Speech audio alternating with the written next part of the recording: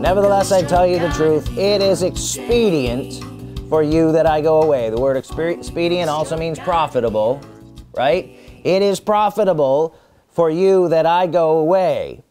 Is it profitable for you that Jesus went away? Yes. Or is Jesus not telling the truth? He's telling the truth. It's profitable for you if he goes away. If I go not away, the Comforter will not come unto you. But if I depart, I will send him unto you. So the fact that the Holy Ghost is God in the earth today, that the Holy Ghost came on the day of Pentecost, right, and didn't leave. Did somewhere in chapter 4 of the book of Acts say the Holy Ghost left?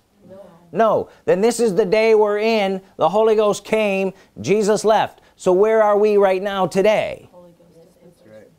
The Holy Ghost dispensation. We are in the Holy Ghost's time, where the Holy Ghost is the one here and Jesus is away. Is that a good thing? Yes. Is that the good news? Yes. Say the good news. The good news. This is the good news, that Jesus went away.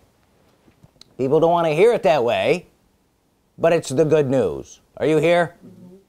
For if I go not away, the Comforter will not come unto you, but if I depart, I will send him unto you. And when he is come, he will reprove the world of sin and of righteousness and of judgment. Who's going to do this? The Holy Ghost. Who's God in the earth today? The Holy Ghost. Is it profitable for you that he is doing this?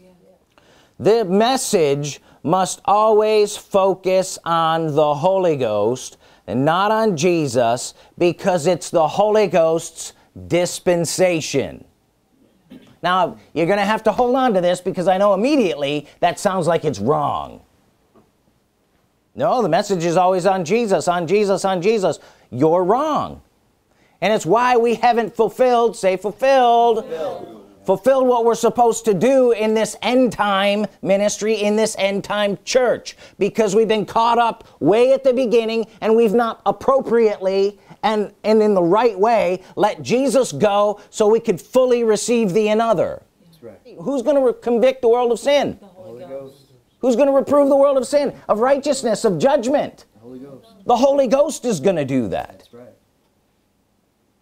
Are you here? The message must always focus on the Holy Ghost. When Jesus came, what did he say? The Spirit of the Lord is upon me, because he sent me to do this, do this, do this. He was still talking about the Holy Ghost. Yep. Look at this right here. Nevertheless, I tell you, it is expedient for you that I go away, for if I go not away, the Comforter will not come unto you. But if I depart, I will send him unto you. Listen, when he is come, he will reprove the world of sin and of righteousness and of judgment. Of sin, because they believe not on me. Of righteousness, because I go to the Father, you see me no more. Of judgment, because the prince of the world is judged. I have yet many things to say unto you, but you cannot bear them now. Verse 13, howbeit when he, the Spirit of truth, is come, he will guide you into all the truth. For he will not speak of himself, but whatsoever he shall hear, that shall he speak. He will show you things to come. He shall glorify me. He shall receive of mine, show it unto you. All things the Father has are mine, therefore said I, he shall take it. Who's the emphasis on here? He, the Holy Ghost, doing things. Jesus said, I'm going to go away. And then he began to go, he. We're in the dispensation of he, the Holy Ghost, doing these things. Does this make sense to you? Amen. I will send another. He. He's going to do this. He's going to do that. Jesus began this message by preaching that while he was still here. Then now he said, I'm going to go away. You need to receive the another. And he. And this is what we need to be preaching. That he, the Holy Ghost, is going to do things for you. He shall, not I shall. When Jesus said, when I depart, I'm going to send him unto you, then it said, he shall. He shall, he shall, he shall. It didn't say, then I shall, did it? Did it say, I shall do this? No, he said, I'm going to be away. Who's going to be the doing? The one doing. The Holy Ghost is doing. Say, the Holy Ghost, is doing. He shall. He shall, not I shall. Invoke him, the Holy Ghost, through worship and talk and praise and talking about him. You invoke him. Listen, to have full manifestation, you must not compromise this message. We have too many people compromising it. I'm tempted to compromise it. I'm always tempted to compromise this message by bringing in just enough of the old stuff to make people comfortable with it. So, I got to bring just enough religious garbage in here to make you feel comfortable with me so that you don't think I'm just a freak. When the fact is, he shall, he shall, he shall. And if he shall, or if he isn't the one doing it, then nobody's doing it. And so we have religious dogma based on nobody doing anything. No man calls, speaking by the Spirit of God, calls Jesus accursed. And, say and, that no man can say that Jesus is Lord, but by what? The Holy Ghost. The Holy Ghost. Well, how are you going to get people saved if all you do is preach on the Holy Ghost? It's all by the Holy Ghost.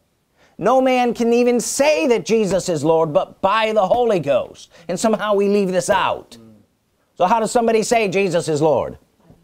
By the Holy Ghost. So if they're being influenced and encouraged and taught about the Holy Ghost, what are they going to do? Are they going to call Jesus accursed?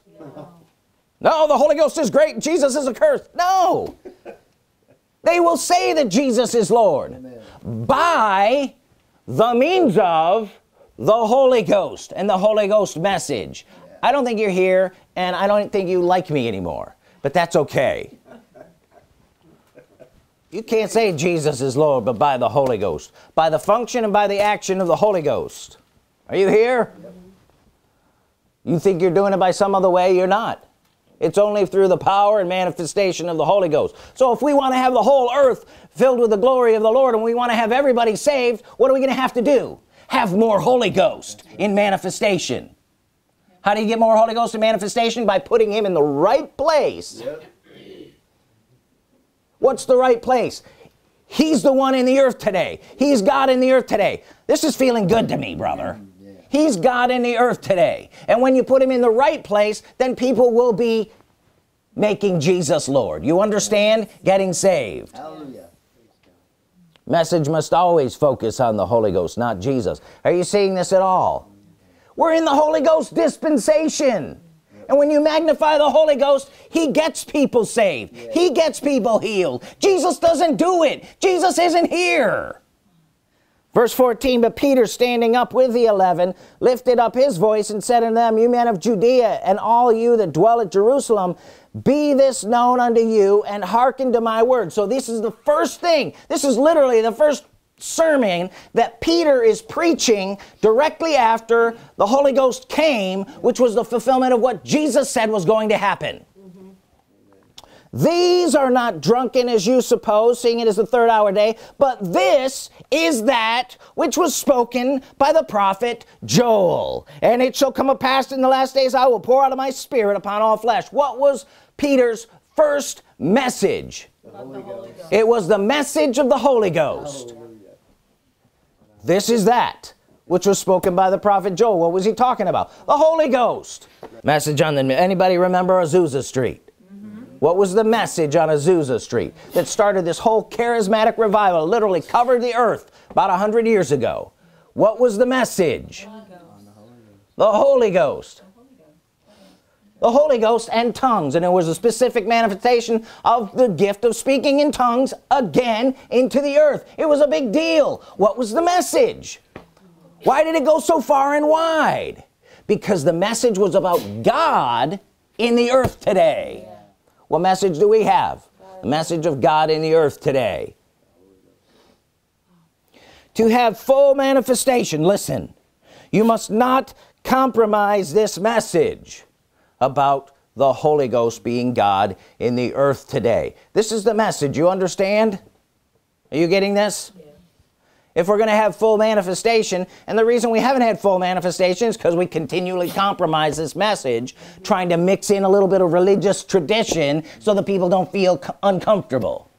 Yeah. The message must not be compromised. It's not about Jesus. It's about the Holy Ghost and the fact that he's God in the earth today. Don't be afraid to let go of Jesus. I'm just telling you things that I have to say. Don't be afraid to let go of Jesus, because the plan is for you to see him again. And if we don't do the plan correctly, it's going to take longer.